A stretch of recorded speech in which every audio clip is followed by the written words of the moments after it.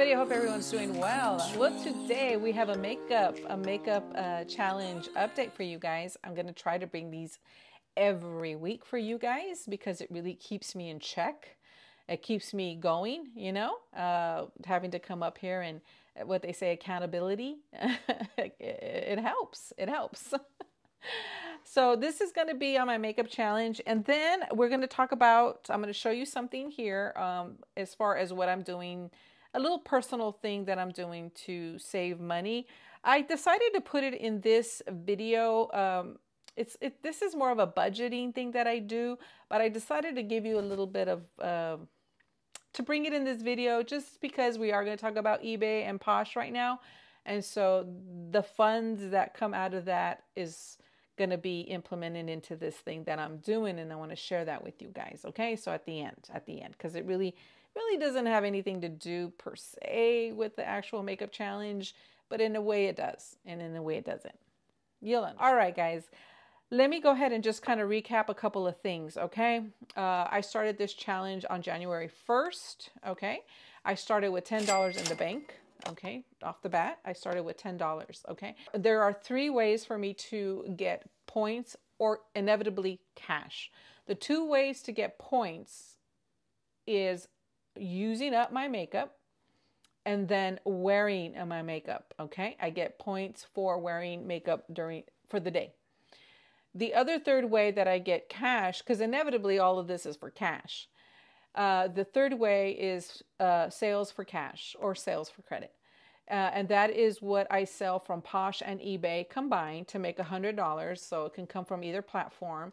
At $100 net sales, I cash myself out $10, okay?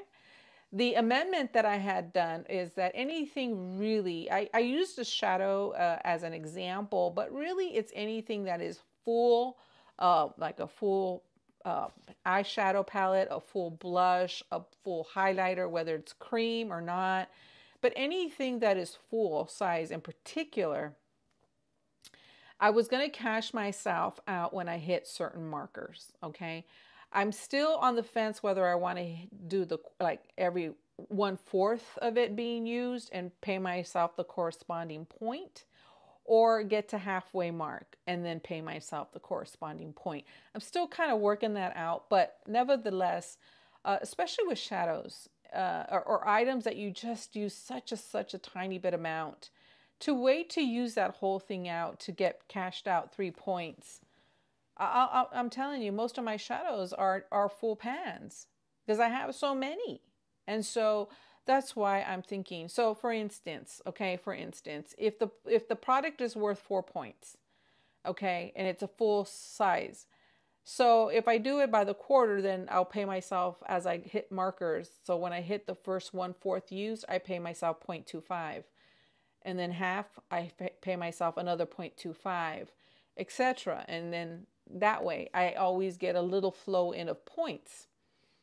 So that's the amendment. Let's do a little recap so that it will make sense for this week. Okay, so when I recapped last week, it really was from January 1st to the 14th because I hadn't done an update. You know, I did the intro and then I came and I did an update for you guys, but I talked about it, you know, from the January 1st to the 14th. So let's go ahead and talk about what happened last week or the last update. Makeup use up for that was nothing. I got nothing, no points for that. Oh, and by the way, I do get paid out once I hit 5 points. Once I hit 5 points, I get paid out. Okay. Now the sales for cash, I got to hit $100 in cash sales, net sales, to get paid out $10. For the point system, it's 5 points. I get paid out $10. Okay. All right. So last week, makeup use up, none. Bonus round. The bonus round is how many times did I apply my makeup? If I apply my makeup 7 days in the week, I'll get a bonus of 0.5 of a point. So it'll be 4 points. If I don't do the full 7 and I just do certain days out of the week, it's 0.5 for the day. Okay. So last week I got 1.5 points, 1.5 points. So I couldn't cash myself out in the point system.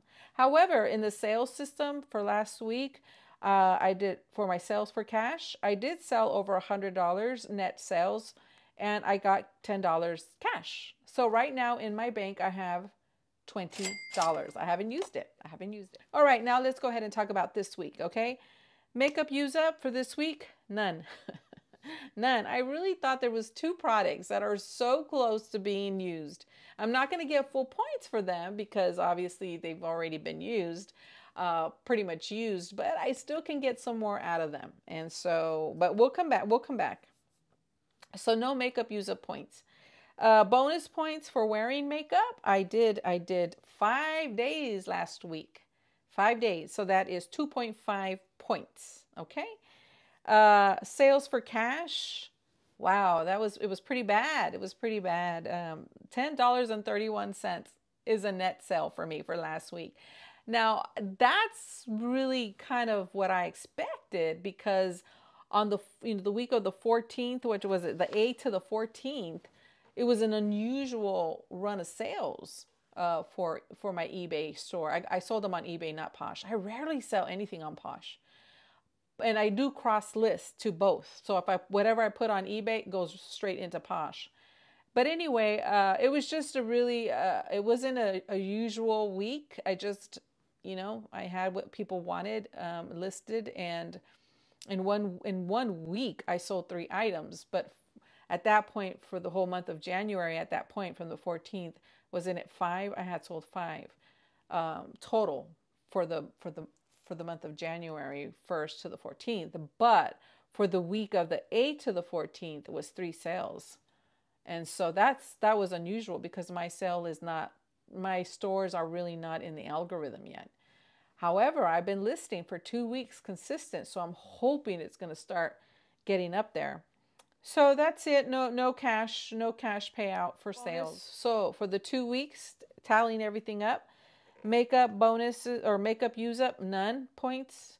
Bonus round wearing makeup, I'm carrying over 1.5 from last week, 2.5 for this week. So we are a total of 4 points.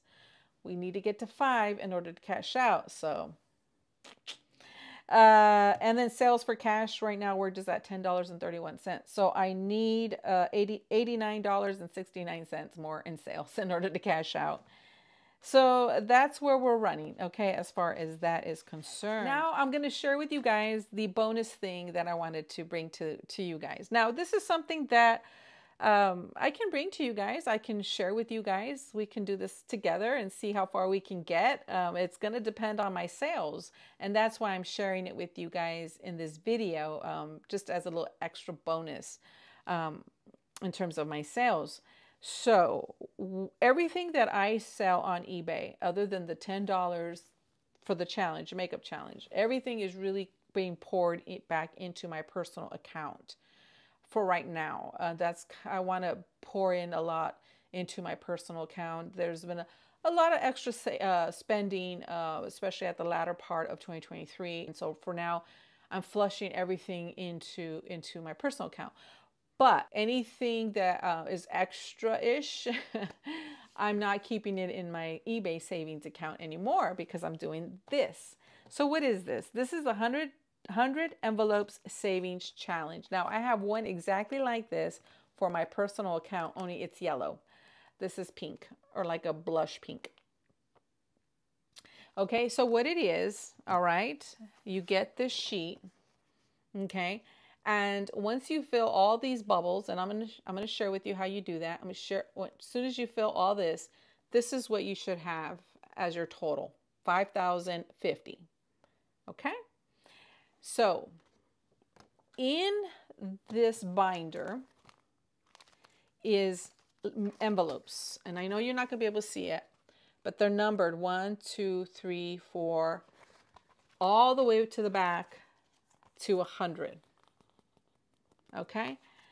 And what you do is you have to stuff the envelope according to the amount. So if you have $1 on you, just put it into the dollar envelope. You would stuff it here in this dollar one. And then you come over here to your chart, okay? And then you cross it off. So if you have $2, you put $2 in there. And that's how you do it. Now, at the end, like I said, you fill all these things in, you're going to have 5,050. So for me right now, the only one that's highlighted is the $40. Okay. So in this, did you see that, guys? I'm not sure. 40, this is the 40 envelope. Okay. So in here is $40, and I'll show you. So we have 20, 25, 30, 35, 40. $40. Okay. So this is the little extra. I think I have like $7 in my eBay savings. I left $7 in there. But this is what's extra. And and I already poured a little bit into our personal, and then I kept this for my envelope. Okay. It's just going to depend on the sales. So I need to get sales to be able to fill not just my $10 makeup budget, but to also fill all these in.